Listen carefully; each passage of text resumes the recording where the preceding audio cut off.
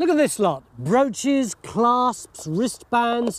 They were all found in this Lincolnshire field by a metal detectorist. And they're not only beautiful, they're pretty rare. But that's not all. All these came from the surface. But the detectorist dug a hole and he found this, which is actually an Anglo-Saxon warrior. You can probably just about make out these bones, and this blob here is a shield boss. Archaeologists reckon this is an important Anglo-Saxon cemetery, but it's now being ripped apart by ploughing. So Time Team have been sent in on a rescue mission. We want to find out how big this cemetery is, how old it is, and whether or not there are any other warriors buried here. As usual, we've got just 3 days to do it, and judging by these finds, we could have our work cut out.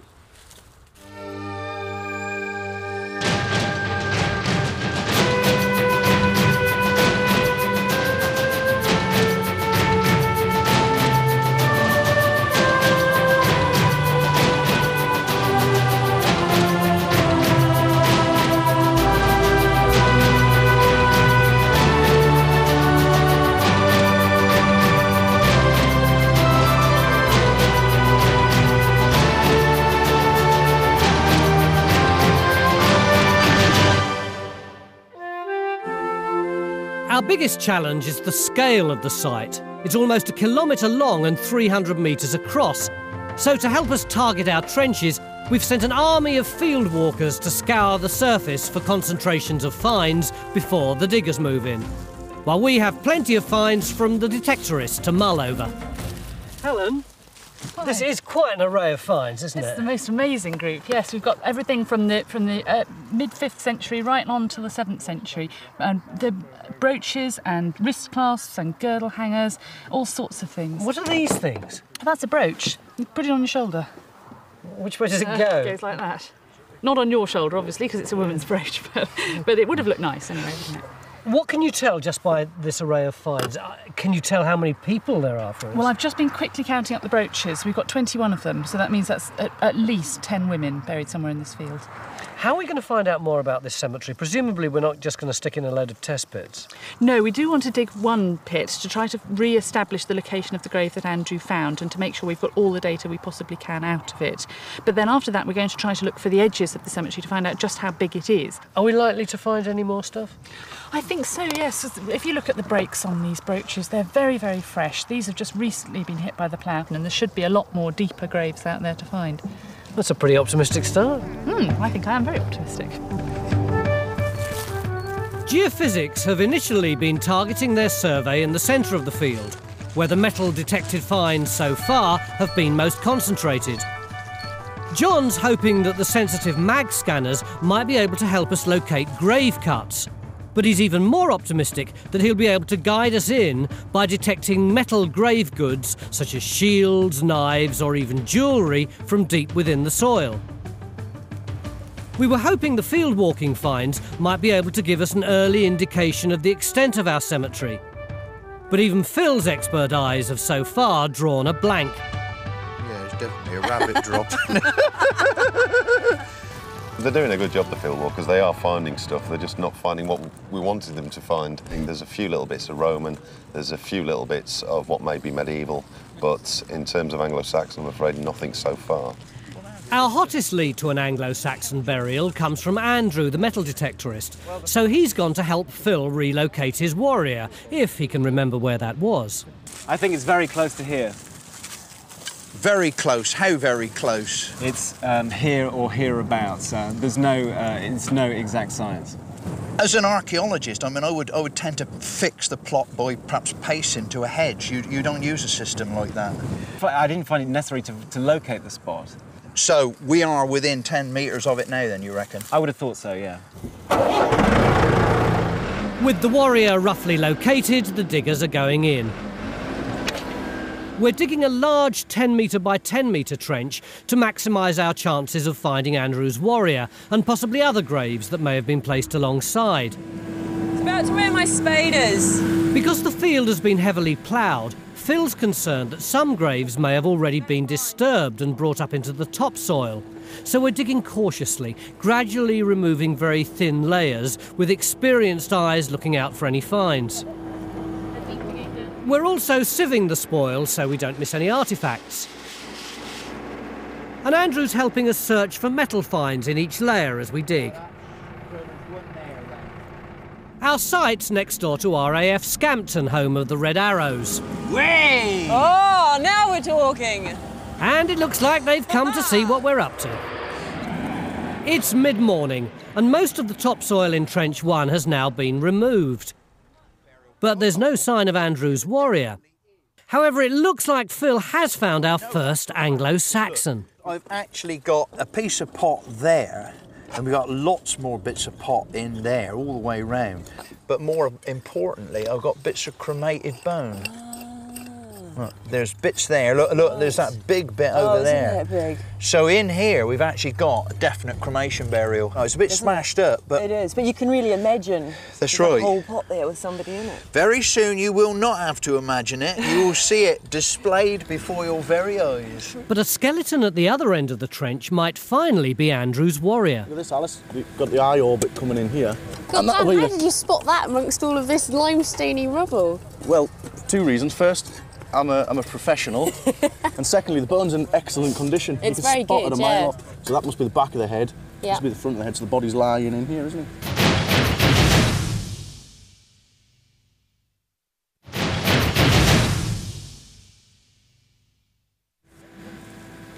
There's already getting to be quite a buzz about this site. Not only do we seem to have our first body in that trench, but apparently, John, you're quite excited about the geophys, aren't you? Look at this.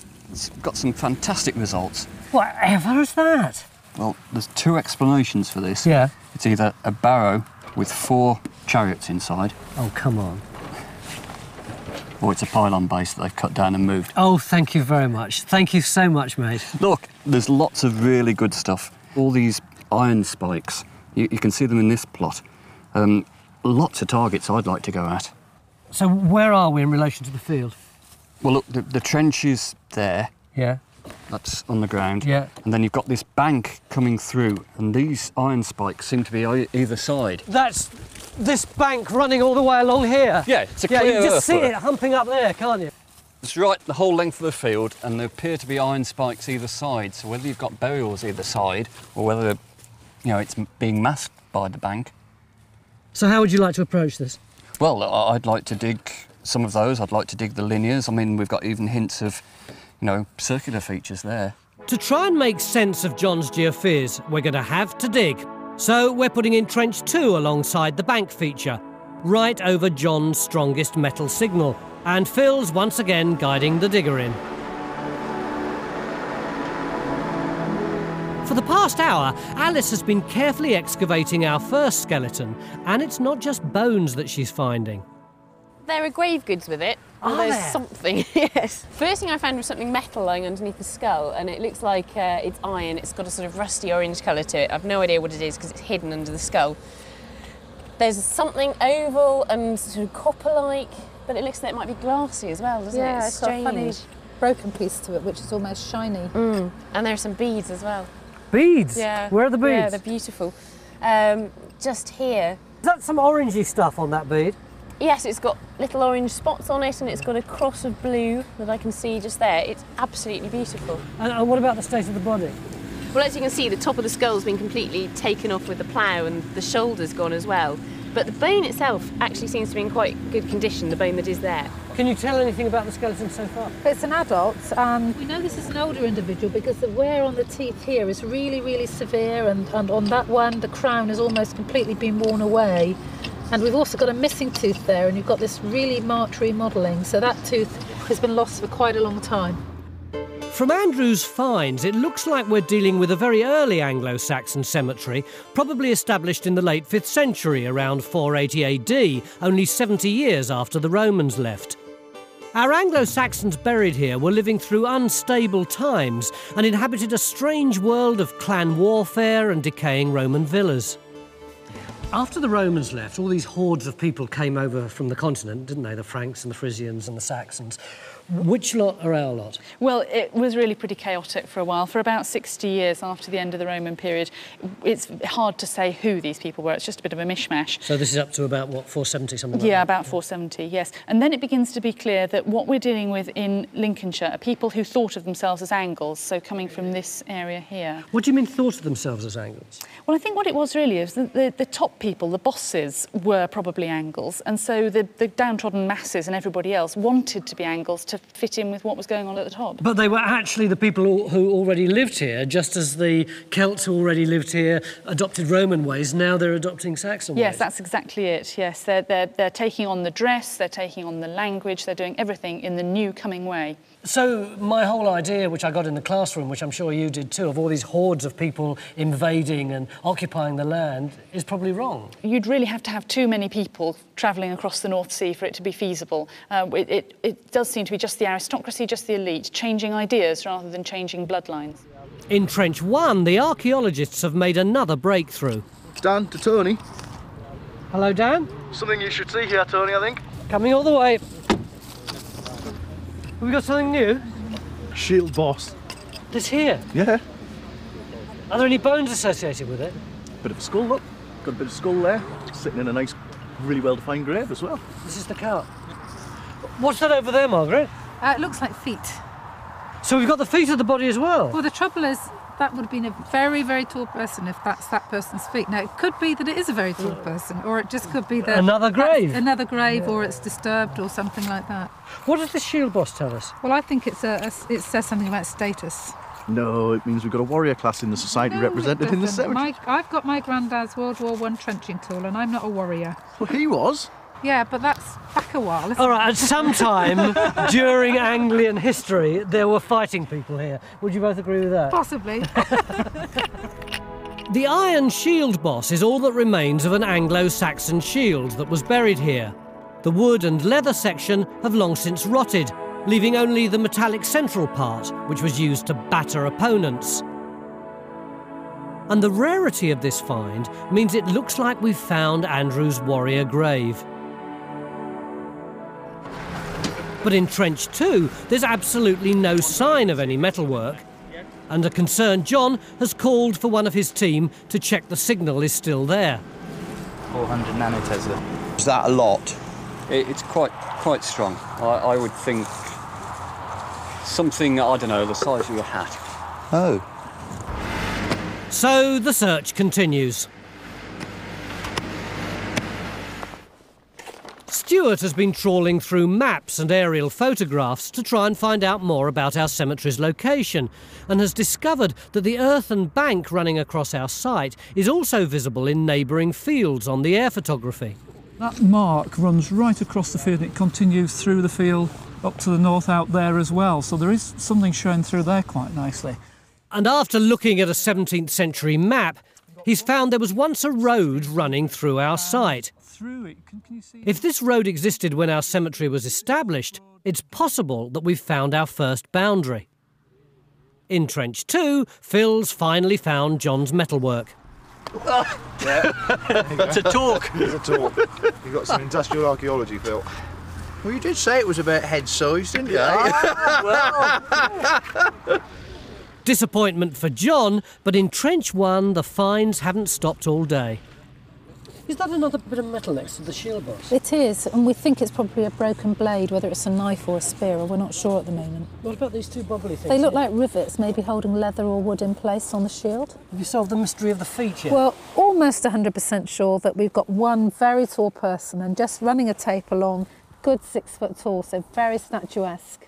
It's been a very good day one, hasn't it? Brilliant, absolutely brilliant. Not only have we got this burial and all these finds, but we've got this cremation that Bridget's working on with all these little bits of bone here, and this beautiful old skeleton with lots of interesting grave goods, including beads and something green there that we haven't even got up yet. But we've got a big problem, which is that we want to ascertain how big this whole cemetery actually is, but John's just told the archaeologists that you can't possibly geophys the whole area in the time that we've got left, and consequently, presumably, we can't dig it. There's no way we're going to dig the whole field, no. So we need to work out some kind of way to ascertain how many people actually were buried in this field. We really need to try and know how big the cemetery was. It's the most important thing. Beginning of day 2, and I'd been expecting to see the archaeologists here who were going to tell me what strategy they worked out so they could determine the size of this Anglo-Saxon cemetery. But all that's been turned on its head by this geophys, which is actually this way round. Yesterday, John had done that, but then last night, after we'd all gone home, he did this strip here, which revealed this mysterious circle, which is just over there past where Jim is doing that geophys. And some of the archaeologists are saying it could be a barrow, but we won't know until John's done this next strip here so that we can reveal the shape of it. But whatever it is, it's going to be pretty exciting, and I reckon it's going to dictate today's archaeology. While geophys finish scanning the last of the missing strips, in Trench 1, work continues excavating the 2 skeletons we found yesterday. The one with beads, and our warrior with his shield. Heavy rain overnight isn't helping matters, and we've got a bit of a puzzle. Andrew, we've got 2 skeletons here, that lovely one there and one under the tent. Which one is the one that you found? Neither of these are the one that I found, Tony. And yet, you said, put your trench in there and you'll come up with my skeleton. That's true, but I may have made an error of perhaps 3 metres or so. Ah, so where do you reckon it is now? I think it's close to where we're standing. Right here? That's right. With 2 skeletons in our first trench, we're clearly right in the middle of an Anglo-Saxon cemetery, so we're not going to continue the search for Andrew's warrior. Mick's back with us today and has joined a crowd of expectant archaeologists on the other side of the field to hear the results of John's intriguing geophys. Have you done it yet? Yeah. Come on, then. There you are, look at that. Oh, look at that. That's amazing. That's so clear. Where is it on the ground? Well, just behind us. I mean, the entrance is here, and then it goes out for 30 metres towards that red peg, and then it curves right the way round. So, I mean, it's a big, prominent feature. It is big, isn't it? Yeah. And do you think it's a wall or a ditch? No, it's a ditch, definitely a ditched feature, a ditched enclosure. I mean, it's got this one entrance, whether that could be a small henge. It looks sort of like that, like a Neolithic henge, doesn't it? Is there any sign of a bank on the inside? I can't actually see one in the results. I mean, could it be a big roundhouse, big Iron Age roundhouse? Not too big, isn't it? So it's 100 foot across. I mean, that's not impossible. Not impossible. OK, how do we find out what it is? I think we have to dig a hole in and see. I was hoping you'd say that. Where do we dig it? Well, if Krenser's right and it's a henge, then we ought to be digging somewhere around the entrance, I would have thought. I would have thought, if anything, really, that's got to be the crucial bit. Because the people deposit stuff in the ditches, you know, there may be post formations, that sort of thing. To investigate John's possible henge, we're opening 2 more trenches, one right across the entrance to look for finds to date the structure, and a second to take in the rim of the feature and investigate a mark on the geophysics.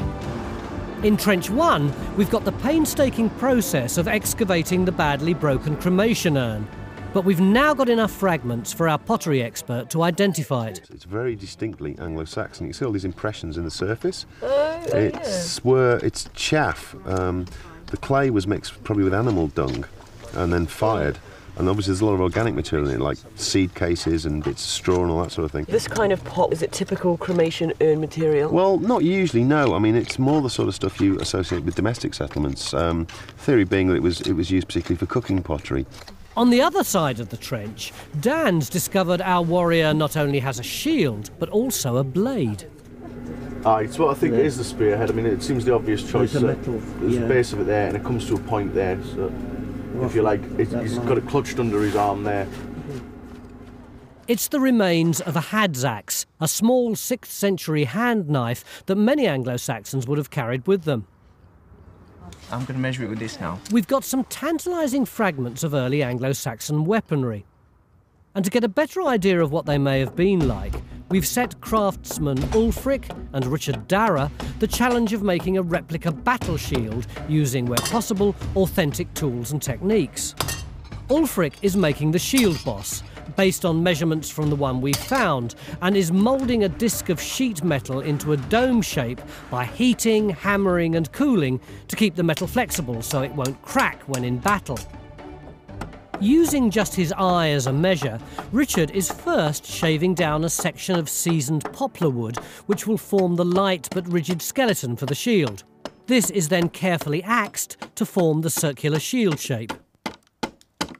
For almost 2 days now, there's been nothing in Trench 2, but Phil's persistence has finally paid off. John, there's a big old lump of pot down in here, look.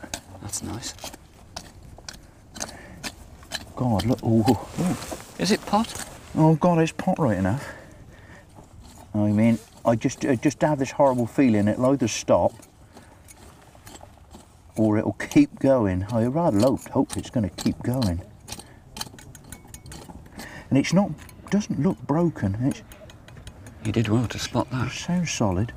Look at that. It's getting bigger. Oh boy. Oh boy, oh boy, oh boy. See, it's in this brown blob which comes round like that. Oh. Look what we got in there. That is broken skull. It's a skull. Well, that solves that one then. Another grave. So the pot with the burial. It's our 4th Anglo-Saxon, and everyone's feeling pretty pleased with themselves. But just when I thought we were getting to grips with this site, our warrior in Trench 1 looks like he might not have been quite what we'd imagined. Well, at the moment, it looks almost certainly like a female. A 6-foot female? It looks like it. I would need to really have a proper look at the pelvis, but the sciatic notch is really, really wide, and that's something that suggests this is a woman rather than a man. Really? Yeah, really. I'm not 100% sure yet, but I'm getting there. About 70% sure it's a woman. And if it is, she's a very tall female for this period. Is that the only evidence you've got? Well, the other thing that comes into play a bit, just as a supportive thing, the bones are really quite smooth and very slender, and that's usually considered to be found on female skeletons. So at the moment, she's looking very female. It's a bit hypothetical at the moment, though, isn't it? Have you got anything tangible that you can tell us about it? The only other thing I can mention is that she has got rather odd teeth. Instead of having an overbite where your upper teeth go outside of your lower teeth, like most of us have, her teeth met like that, and her front teeth are very short, where they wore against one another, which meant she would have had a very sort of small little face and quite an unusual smile. So 6 foot, but not very pretty. While Margaret gathers more evidence to support her theory, on the other side of the site, there's no sign yet of John's henge. 3 to 3.5 metres from this end. And after leading Phil to a coil of rusty wire yesterday, he's anxious to find a bit of real archaeology. I can't see anything. Come on, it's black and white on here. It's brown and brown in here, that's the difficult bit.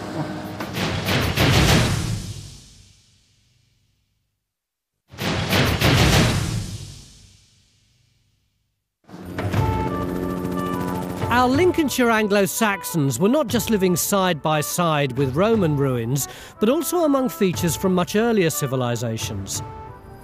And Stuart thinks our so-called henge may be the key to understanding why our Anglo-Saxons chose this site to bury their dead. We know there are a number of prehistoric burials along this ridgeway. There's evidence from air photography that there's one immediately north of where we're digging. There's that nice enclosure that John's picked up on the geophysics, which looks as if it might be another prehistoric burial enclosure, and there's possibly one to the south as well. And we know from other sites that the Anglo-Saxons love to bury close to where burials are already being established. So I think we should be looking at continuity of tradition. If Stuart's right, the Anglo-Saxons chose this site precisely because of these prehistoric monuments. In Trench 1, Alice has now cleared the soil from our skeleton with beads and can see from the pelvis that she was a woman. And arthritic scarring on her spine and worn teeth suggests she was probably a mature woman. And we've got more beautiful grave goods. Have you seen the objects? They're fantastic. There's these beads up here. That's an amber one. Yes. And this one's got a lot of pattern on it. There's another one tucked in underneath there. There's these amazing wrist clasps, which are copper. This down there, and then there's this ring here, which I don't know whether that's part of a girdle hanger or not. It might be. Right. Our Anglo-Saxons lived during the so-called Dark Ages, an era from which no records exist that might tell us more about who these people were. But Andrew's finds can tell us when they were living here, and that's because they were just as vain as we are. The best way of dating is to use changes in fashion. What, like the difference between when we wore winkle pickers and when we wore chisel toes? That's right, yes. So these marvellous finds that are so beautiful are also absolutely vital as dating evidence. And I can show you that by using these cruciform brooches. This is a really, really early Anglo-Saxon one. It looks just like a late Roman brooch, but it's got this little animal head. Can you see that? It looks a bit like a horse. Yes, I can, yeah. Which is a really kind of Germanic thing. Yeah. Now, that one is not that easy to see, but if we move on to, say, one of these, which is one of Andrew's finds from our site, that much larger animal head is really, really obvious, isn't it? So that's later because it's developed more? Yes, it's developed a bit and it's much bigger. And then so we get... presumably this one, it's got a cartoon face, yeah, look at those nostrils. Yeah. And they get bigger and they get flatter. So yes, you've got the next one, even bigger. And we move on to these two from Lincoln Museum. I mean, look at that. You'd never be able to understand that if you didn't know what it was supposed to look like. It's become completely debased, completely stylised. So very, very much later. Trench 2's now been extended into the earthen bank, and Phil's uncovered evidence that suggests our road could be contemporary with our cemetery. So you're saying these might be ruts then? It's quite possible. They're right on the area they should be. Are they concentrating in an area, or are they spreading all the way across here? They were more concentrated on this side. I mean, I don't know what the actual gauge of a wagon would be. You're going to want me to dig over there just to prove what gauge they were. There's certainly a lot more than one, though, isn't there? There's a whole series of them. We now think the road may form an outer limit for the cemetery. To test this theory, we're going to be digging on the other side of the ruts to see if the burials stop. A few hours ago, the archaeologists said that they thought that this strange oval-shaped thing, which might be a prehistoric henge, could be the key to our site, and the Saxon cemetery had actually been built round it. So we put a trench in there to try and get this entrance thing, and that's this trench here. John, how did we get on? Well, sort of mixed results. We've got the ditch. That's it here? Yeah, going clearly across. Yeah. But it doesn't stop. What do you mean it doesn't stop? There's no entrance. There's no... what? It's completely circular? Yeah. That, I'm afraid, was a mistake. A geophys mistake? Yeah, and the person's been sacked already. I'm sure he has. So we've got a continuous ditch. It's clearly not a henge. Have you got any finds to date this ditch? Nothing at all. Well, let's give up. In addition to that trench there, we've put in another trench here to try and pick up that green blobby thing, and this is this one here. Matt! Hello? We've got nothing in that trench except an undatable ditch. How are you doing here? Snap. We've got the ditch there, just as it was in the geophysics plot. Still going down. We've had one animal tooth out of it so far. Well, this is a puzzler, isn't it? It can't be a henge, presumably, because it hasn't got any entrance. So what could it be? Well, it still looks and feels prehistoric to me. This is a ring ditch of some type. Yeah. It could be that you've got cremations placed inside it, perhaps, prehistoric cremations, or it could simply be a space reserved for some sort of activity in here, and you wouldn't get any finds with it. Typical archaeologist. It's a space reserved for some kind of activity. We haven't got a clue what it is. Until we get some proper finds out of it, we really don't know. Well, this could still be the key to understanding our site, but we're going to do a heck of a lot of work on it before we get anywhere near understanding what it is. Crikey, is that skeleton actually holding that pot? Yeah, it looks much like it, mate. You've got the fingers there, look. Yeah. There's the upper arm. And I think the lower arm must come in underneath. Right. And then it looks like the fingers are draped around a pot, really. That's rather unusual, isn't it? Well, I've been saying this a lot today, but I've never seen anything like this before. It's really quite remarkable. I mean, obviously you get pots in graves. Yeah. But with the skeleton actually holding the pot, it could be unique. Yeah. And is the pot definitely Anglo-Saxon? It looks it. I mean, it's plain, it's undecorated, but the fabric looks right. You know, it doesn't look like the prehistoric pottery we get around here. Presumably your thoughts turn to somebody who was actually buried with his mug of beer. I can equate with this skeleton. I really can. He's just in that act of raising it to the lips. Yeah. Yeah. Oh no, I've been there so frequently. Getting your mind back onto the job, Phil, we were discussing this morning whether this alignment was the edge of the cemetery on this side. I mean, we've cleared quite a big area out there, and where Kerry's been looking over there, there's not a trace of any burials in that. Right. So as far as we're concerned, this is as far to the east as these burials actually extend. Right. But funnily enough, if this is the limit of the burials, they also coincide with our earthen bank feature and with the alignment of the road. So we now know that our road forms our cemetery's eastern boundary, but we still don't know how far it might extend westwards. One place where we are about to get some answers is in Trench 1. Is our 6-foot warrior really a woman? No flaring. It's a girl. Quite a small mastiff face. Yeah, it's definitely is a girl. Yeah. Beginning of day 3, and we still haven't managed to work out the size or the orientation of this Anglo-Saxon cemetery here in Lincolnshire, even though we've had some fantastic finds. Nor have we been able to decide what this enigmatic shape is. Yesterday morning we thought it might be a Stone Age henge. Yesterday afternoon we were tearing our hair out because we couldn't get any dating evidence out of it. Then yesterday evening, in this little hole here, we discovered this piece of pottery, and immediately, Paul, your eyes started shining and you said, this could be the key to what this thing is. Why is this so important? Well, it's a really nice piece of late Neolithic or early Bronze Age pottery, so 2,000, 2,500 BC. And can we date our feature from it? Yep, it's right from the bottom of the ditch, mixed up with all the charcoal in the primary silt. It's as good as dating evidence gets. What might it be? A beaker. They're kind of tall, narrow sort of drinking vessels that kind of spring up all over Europe around about the end of the Neolithic.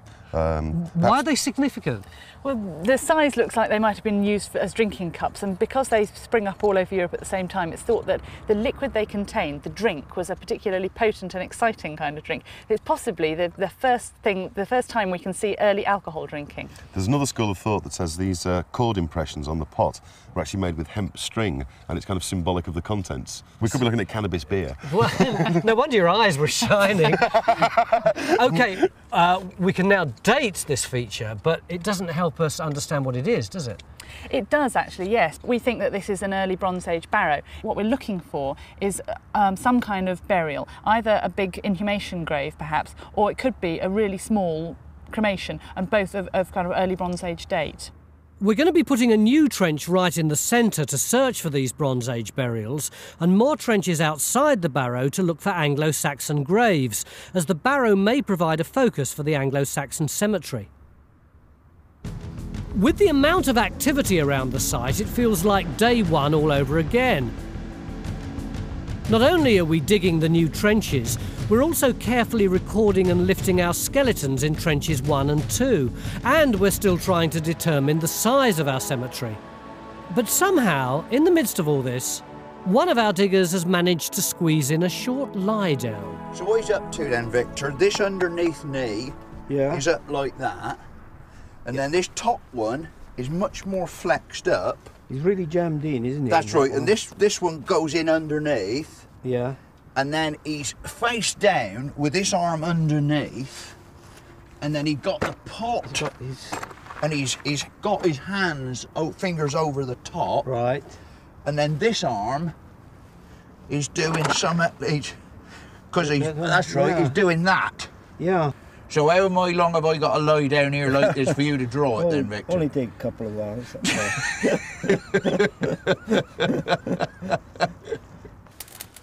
Our craftsmen are working hard to finish our replica Anglo-Saxon shield. Having hammered the dome into shape, Ulfric's now attaching the button to the boss with a rivet. This button section, only seen on 6th century shields, was used to trap blades in combat so they could be knocked from opponents' hands. Richard's going to glue a leather cover to the shield, which should prevent the shield board from splitting. And he's giving Mick a crash course in Anglo-Saxon glue making. So this is the heated milk? Yes, the raw material. Right. It's heated milk. I'm just going to pour it into this bowl. Yeah. And what we do is we add a little bit of vinegar, stale beer. Right. Yeah. It's Newcastle brown by the look of it. Well, I'm not going to say what makes it. And then we stir it. So milk and beer so far. So we've added an acid. Yeah. If you noticed, it coagulates. Yeah. So if you look, what there is in there is this mass of... Like cottage cheese. Yes, really. cottage cheese stuff. Yeah. It's the stage I normally chuck the milk down the sink. Yes. What I've done is taken some wood ash. Right. And added some water to it. Yeah. To get out the alkali from the wood ash. And then I put that in, and what it should do now is it should neutralise the acid in the first process. It's very difficult to believe that's going to stick anything together. Well, we'll have to work on it a bit. Are you going to keep the solids and chuck the liquid, or...? No, we're going to use a whole lot as a glue now. Right. Almost going off while you're doing this, isn't it? Otherwise my hand will stick to it. Yeah. Despite Mick's doubts, the glue really works. But the big question is, will the shield? In Trench 1, the archaeologists are carefully lifting the shield boss so that we can send it off to an X-ray lab in Lincoln for analysis. Now that all the soil has been removed from our warrior woman, we've discovered that her bones have spread out over time, and after careful measuring, we found she was actually 5'7". But that still makes her one of the tallest Anglo-Saxon women ever discovered in Britain. What makes her so special, though, is that she wore none of the typical female Anglian jewellery, but was laid to rest with a knife by her side and her shield to protect her in the hereafter. For the last 2 days, our whole focus of activity has either been here, where our skeletons are, or over here, where our prehistoric feature is. But suddenly, while our backs were turned, this vast trench has appeared right the way over here. Mick, do you realise quite how far away from everybody else you are? Yeah, that's good, isn't it? Why? Well, you want to know the extent of the cemetery. We all want to know the extent of this cemetery. We're not going to get it from the geophysics, we're not going to get it from the metal detecting finds, we're not going to get it from field walking the stubble and so on. So the strategy needs to be, in effect, big test pits to see if the graves are coming this way. Isn't that a bit irresponsible? Well, no, it's what you do. If, say, this field is going to go for a housing estate and you didn't know there was anything here, but, you know, you wanted to just check it out, you dig lots of pits or trenches across it to see if there was anything here. But what if we find skeletons here? We're going to have to excavate them, carefully remove the finds. It's going to take forever. Yeah, we're not going to do that. I mean, when we're trying to define the cemetery, all we need to do is to define any grave cuts. We don't need to empty them. And I think it's fairly clear there aren't any in here. It doesn't come this far. So the less we find, the more we have to dig. This could be the beginning of a very heavy excavation strategy. All morning, the archaeologists have been searching for burials in the centre of our Bronze Age barrow, so far without success. But all of a sudden, it looks like things are starting to happen. Well, we're just cleaning back, and we've got lots and lots of charcoal turning up already. There's a piece of burnt bone over there, and it's all within this red sand, which you can follow around the edge here. In a very wiggly line around there, so rather than one feature full of red sand, it could well be lots and lots of intercutting features. And what do you think those features might be? Well, charcoal, burnt bone, lots of small pits, cremations. That's very intriguing, isn't it? What about in the rest of the trench? Well, it just goes on and on. Look at this. See this linear thing curving off? It's almost like a barrow ditch within inside a barrow ditch. It's great to get such a fascinating trench in the middle of day 3, isn't it? It is, and it ain't Saxon. It looks like we've got a lot more digging to make sense of this new mystery. After 2 days of delicate excavation, Phil's now ready to relieve his skeleton of the pot it's been clutching for 1.5 millennia. This is the first time an Anglo-Saxon has been found clutching a pot, and the archaeologists are speculating that he was a man known for his love of alcohol, who was given the opportunity to take his favourite drinking vessel with him into the afterlife. See if I can go in with this trowel in here. It's virtually like a wedge, really. Yeah. The importance of this grave's making even Phil anxious. Can you just brace that bit there? Because it is moving. I should feel a lot happier if you could just support it. There's an old crack right across the base, actually, so, I mean, that's been there a while. Feel it move. Easy. Right, it's nicely, it's pivoting about there, so we should be OK if you can get something underneath it. Right, we're free. We're free, are we? Hang on. Hang on, there's a piece of dirt. Let me... I've got it. You got that? Yeah, I've got the whole... I can't get my hands under it. I've got the whole shoot. I think Right, I've you're got the gonna whole have to lift. shooting match. Go. Beautifully done. Mind just support it under the tray. That's it. Okay. Beautifully done. I feel quite hurt. What? I've snatched his point away from me.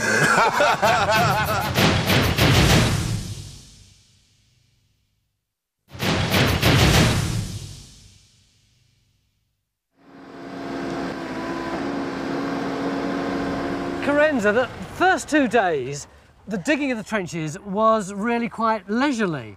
But today, we seem to have gone trench crazy. Look at that over there.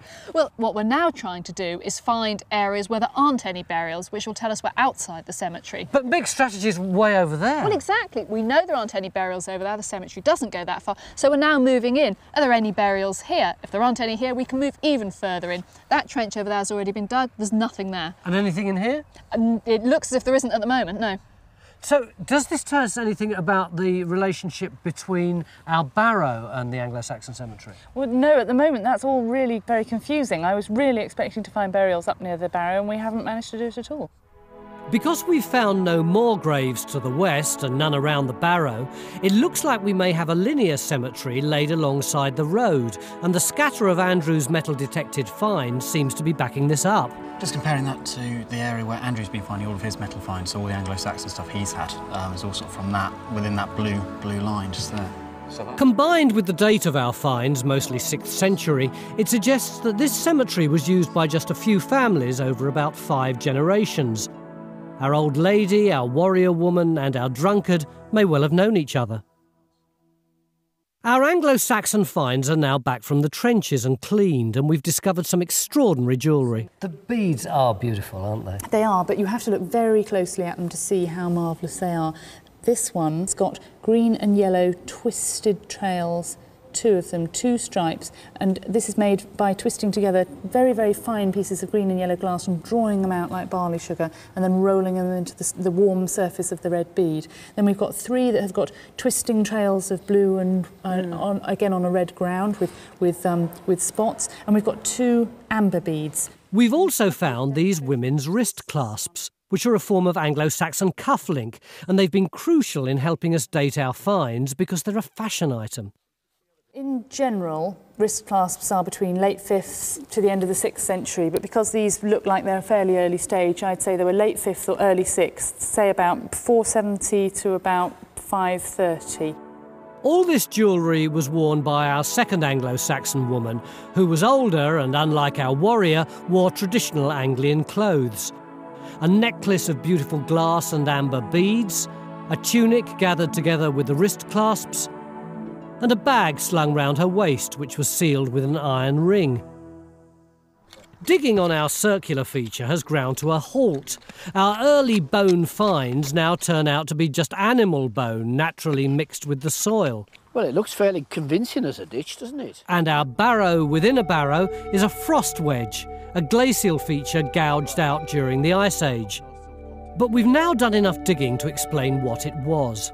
It was a barrow, a 15-foot-high burial mound surrounded by a ditch built by the Beaker people, a tribe of European settlers who brought metalworking and sophisticated textiles to Britain around 2500 BC. The burials the barrow once contained are sadly long lost under the plough. The X-rays of our shield boss are now back from the lab, and they've revealed some remarkable hidden detail. See this density here in a strip? That's the grip, the actual hand, you know, how it was held. The grip? The grip, yeah. We did a block lift down deep enough to undercut it, and luckily we got it. What's it made of? It's made of iron, and we can see how the grip was attached to the flange. This is quite intriguing. Do you see how this is at an angle, the top of the boss? Yeah. And then here it's denser than the other side. And so maybe we've got a little evidence of it being used in battle, and it had a bash on the side. Oh, it must have been, mustn't it? Makes sense. At last, our shield is finished and ready for testing, and we've got our own trench warrior, Phil, eager to try his hand. I think you're going to show me how to use it. Yeah, certainly. Apart from being defensive, it's also quite a good offensive weapon. It would create a bit of space between you and your opposition. punch in with the shield boss. Yep. Yep. Nice and heavy. Not having that.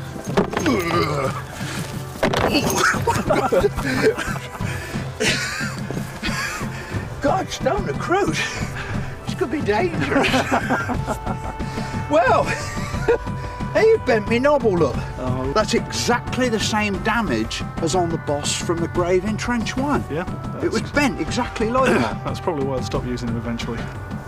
But what's it like for defence? Oh, that's pretty stuck, isn't it, Phil? That is.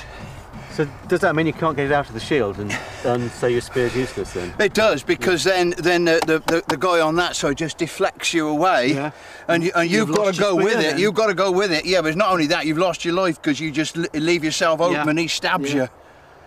What about an axe? Yeah, I'd like to see with an axe. I'm going with an axe.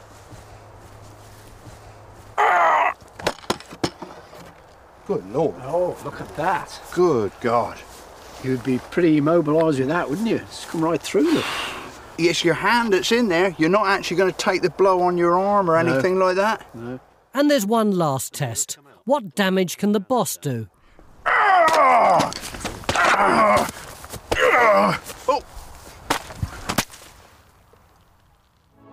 Over the past 3 days, the archaeologists have uncovered 4,500 years of our site's history.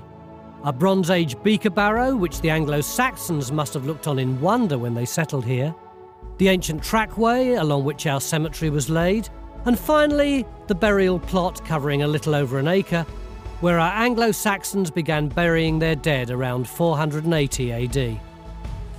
A small group of metal finds, however attractive they may be, were only ever going to be able to tell us so much about this site. But over the last 3 days, we've discovered the prehistoric story, as well as some of the more intimate details of the people who were buried here. The beautiful beads worn by the women, the man clutching his final drinking vessel, and our tall woman warrior with her shield and knife have brought me that much closer to our small group of Anglo-Saxons who lived here 1,500 years ago.